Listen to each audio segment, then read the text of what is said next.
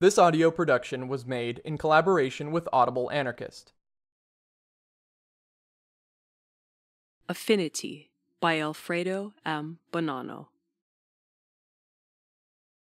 Anarchists have an ambivalent relationship with the question of organization. On the one hand, there are those who accept a permanent structure with a well-defined program and means at their disposal, even if only a few, that is divided up into commissions, while on the other, there is a refusal of any stable relationship, even in the short term. Classical anarchist federations and individualists are the two extremes of an escape from the reality of the clash. The comrade that belongs to an organized structure hopes that a revolutionary transformation will result from a growth in numbers, so he holds the cheap illusion that the structure is capable of controlling any authoritarian involution or any concession to the logic of the party. The individualist comrade is solicitous of his own ego and fears any form of contamination, any concession to others, or any act of collaboration, believing such things to be giving in and compromising. This turns out to be the natural consequence, even for comrades who consider the problem of specific organization and the federation of groups critically. The organization is thus born before any struggles take place and ends up adapting to the perspective of a certain kind of struggle which, at least one supposes, is to make the organization itself grow. In this way, the structure has a vicarious relationship with the repressive decisions of power, which for various reasons dominate the scene of the class struggle. Resistance and the self-organization of the exploited are seen as molecular elements to be grasped here and there, but only become meaningful on entering and becoming part of the specific structure or allow themselves to be regrouped into mass organisms under the, more or less direct, leadership of the latter. In this way, one is always waiting. It is as though we are all in provisional liberty. We scrutinize the attitudes of power and keep ready to react, always within the limits of the possible, against the repression that strikes us, hardly ever taking the initiative, setting out our interventions in first person, overturning the logic of the loser. Anybody that recognizes themselves in structured organizations expects to see their number of members increase. Anyone that works within mass structures, for example in the anarcho-syndicalist optic, is waiting for today's small demands to turn into great revolutionary results in the future. Those who deny all that but also spend their time waiting, who knows what for, are often stuck in resentment against all and everything, sure of their own ideas without realizing that they are no more than the flip side of the organizational and pragmatical stance. We believe that it is possible to do something else. We start off from the consideration that it is necessary to establish contact with other comrades in order to pass to action. We are not in a condition to act alone as long as our struggle is reduced to platonic protest, as bloody and terrible as you like, but still platonic. If we want to act on reality incisively, there must be many of us. How can we find our comrades? We have cast aside any question of programs and platforms in advance, throwing them out once and for all. So what is left? Affinity. Affinities and divergence exist among anarchists. I am not talking about personal affinity here, i.e., sentimental aspects that often bring comrades together in the first place, love, friendship, sympathy, etc. I am talking about a deepening of reciprocal knowledge. The more this deepening grows, the greater the affinity can become. In the case of the contrary, divergences can turn out to be so great as to make any action impossible.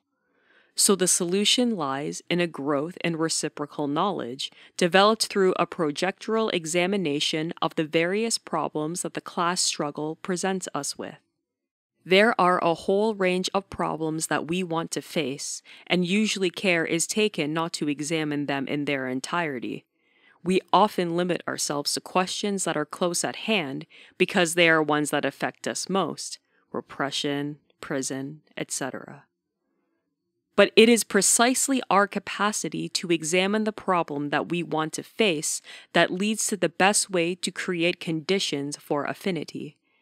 This can obviously never be absolute or total, except in very rare cases, but can be sufficient to create relations disposed to acting. If we restrict our intervention to the most obvious and superficial aspects of what we consider the essential problems to be, we will never be able to discover the affinity we desire.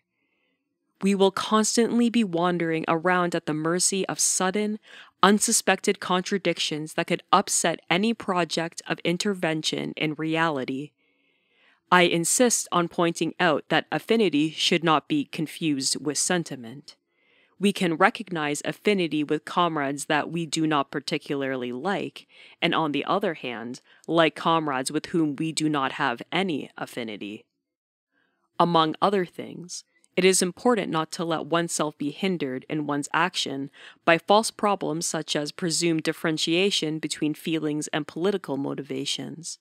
From what has been said above, it might seem that feelings should be kept separate from political analysis, so we could, for example, love someone and not share their ideas at all, and vice versa. That is roughly possible, no matter how lacerating it might be. The personal aspect, or that of feelings, if you like, must be included in the above concept of going into the range of problems, as instinctively succumbing to our impulses often signifies a lack of reflection and analysis, or not being able to admit to simply being possessed by God. From what we have said there now starts to emerge, even nebulously, a first approximation of our way of considering the anarchist group, a number of comrades linked by a common affinity. The more the project that these comrades can build together is gone into, the greater their affinity will be.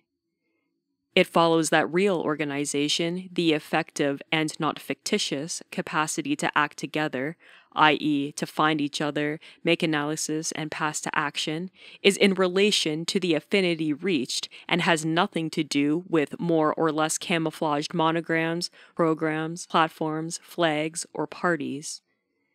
The affinity group is therefore a specific organization that comes together around common affinities. These cannot be identical for all, but different comrades will have infinite affinity structures, all the more varied the wider the effort of analytical quest reached. It follows that all these comrades will also tend towards quantitative growth, which is, however limited, and not the main aim of the activity. Numerical development is indispensable for action, and it is also a test of the breadth of the analyses that one is developing and its capacity to gradually discover affinity with a greater number of comrades. It follows that the organism thus born will end up giving itself means of intervention in common. First, an instrument of debate necessary for analysis that is capable, as far as possible, of supplying indications on a wide range of problems and, at the same time, of constituting a point of reference for the verification, at a personal or collective level, of the affinities or divergencies that arise. Lastly, it should be said that although the element that holds a group of this kind together is undoubtedly affinity, its propulsive aspect is action. To limit oneself to the first element and leave the other in second place would result in relationships withering in Byzantine perfectionism.